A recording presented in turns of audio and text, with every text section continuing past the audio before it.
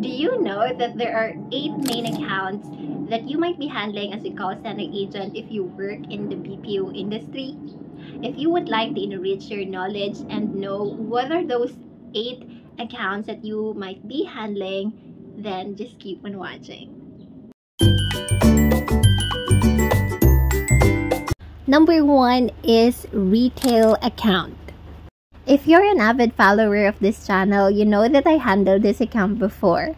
Retail account involves providing BPO services to retail companies such as Amazon, Walmart, Target, Macy's, among others, which can include customer support, order processing, inventory management, technical support, and more.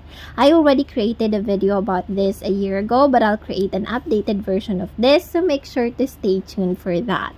Next on the list is Telecommunications account. A lot of call center agents would say that this is the hardest account of all accounts out there. And yes, I worked for this account before as well. BPO providers such as VXI offer services to telecommunications companies such as AT&T, Comcast, Verizon, among others. Services can range from customer support for mobile, telephone, cable, home security service, and internet service to technical support, retention, sales, and billing assistance. I'll create a detailed video about this, so make sure to stay tuned for that. Next is healthcare account. In this account, BPO services for healthcare typically include medical billing, medical transcription, appointment scheduling, insurance claims processing, and handling patient inquiries. I'll create a more comprehensive and detailed video about this, so make sure to stay tuned for that, especially if your account is going to be a healthcare account. Number 4 is financial or banking account. BPO companies assist financial institutions such as JP Morgan with various tasks such as customer service, loan processing, fraud detection, credit and support, and back office operations. I'll also create a separate video in regards to a comprehensive and detailed guide about this, so make sure to stay tuned. Number 5 is transportation account.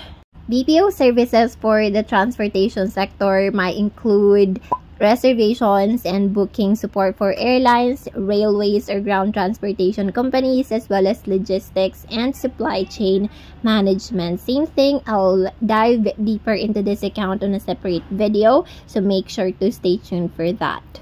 Number 6, hotel account. What's your account, by the way? Let me know in the comment section below.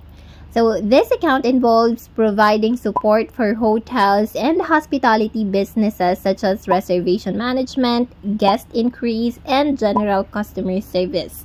Same thing, I'll create a separate and detailed video about this, so please stay tuned. Second to the last account is travel account. Is this your account? If yes, comment below so I know and I can give you a shout out as well. BPO services for the travel industry can cover tasks like booking flights, hotels, and vacation packages, as well as addressing travel-related inquiries from customers. Same thing, I'll create a deeper video discussion regarding this, so please stay tuned. And last but not the least, we have number 8, sales account. I already have a video about sales account, so I'll just put the link in the description below if you want, but of course I'll create an updated version for this one as well. BPO providers may offer services related to sales and lead generation, which can include telemarketing, appointment setting, and sales support for various industries.